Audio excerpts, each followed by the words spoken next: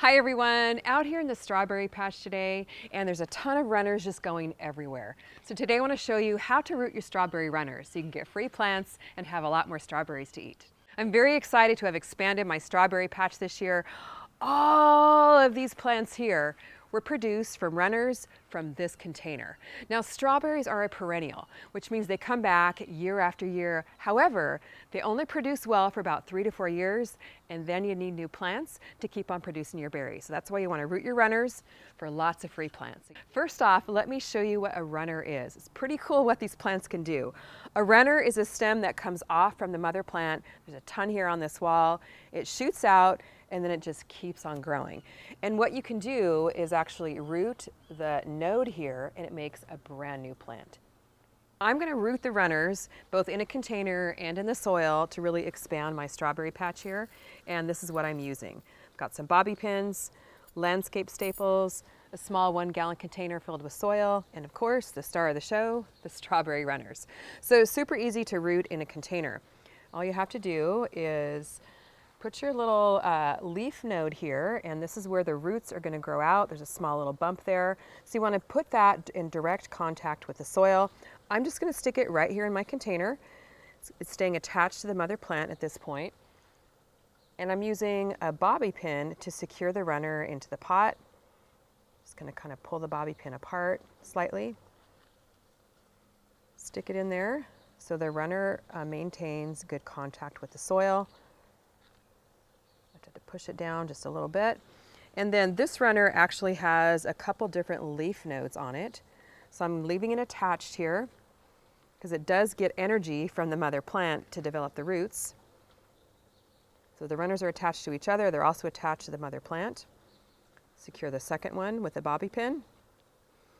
And this is kind of cool because you can, once the runners root, you can move it to another location in the garden, or you can transplant it into another container.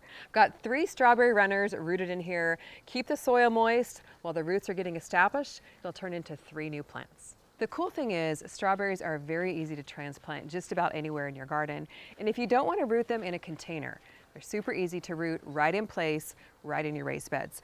So all you need to do for this is pretty much the same method, is you find a runner and a good little leaf node. Now this one already has some roots that are starting to grow out from this little node. And then you just pop that node right into the soil, right in your raised bed. And to hold these in place, I like to use something a little bit sturdier, like a landscape staple. Works a little bit better in the soil of a raised bed, but use whatever you can find on hand. You can even just bend a piece of wire and hold it in place. As long as the leaf node has good contact with the soil, you're all good to go. And these plants are just producing runners like crazy right now. Now, if you do want to grow the plants for the strawberries, you'll want to trim the runners and save rooting the runners for another time in the season once your strawberry plants are done producing. But I'm really trying to expand my strawberry patch right now, so I'm rooting them now so I have additional plants that will produce for me later in the season. How do you know when your strawberry runners are ready to be an independent plant from the mother? It usually takes a couple of weeks for the roots to take hold. And what you want to do is grab your little runner, and once the roots take hold, there's going to be a little bit of resistance when you pull. See how this one comes up real easily? If they're established, you're not going to be able to pull it up quite as easily. Then at that point, you can snip the runner and disconnect it from the mother plant. Either leave it in your container or transplant it somewhere else in your garden. There are runners just going everywhere through this area here, and you can literally create hundreds of free new plants with this method and save yourself a ton of money. The only problem with having a big strawberry patch is the bunnies and the squirrels like to eat the berries just as much as we do. And I want to keep the critters away from my strawberry patch.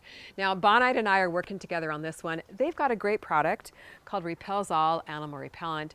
It contains garlic oil and clove and comes in a granule and in a spray, so it makes it really easy to apply. And what you do is you just sprinkle it around to create a protective barrier around the plants. And it doesn't harm the animals, but it does trigger their natural instinct to avoid the area because they smell the garlic oil and the clove.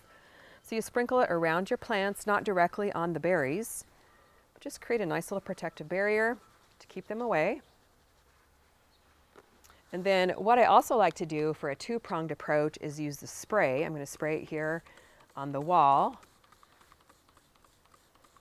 And they just smell this, and then they go somewhere else and leave the berries alone. It lasts up to 2 months, and once it dries, it won't wash off. It's still effective, but you do need to reapply it after a heavy rain. Let me know in the comments if after watching this video, you're going to be rooting your strawberry runners so you have lots more free plants. I know you're going to absolutely love using this simple method. Head over to CallieKimGardeningHome.com, grab your garden supplies, and while you're there, check out our Grow Your Groceries with Callie Kim subscription box. Contains everything you need each month for a garden project, shipped right to your door, and you get $7 off your first month with the code Late Summer Garden. Thanks so much for watching. We'll see you on the next video.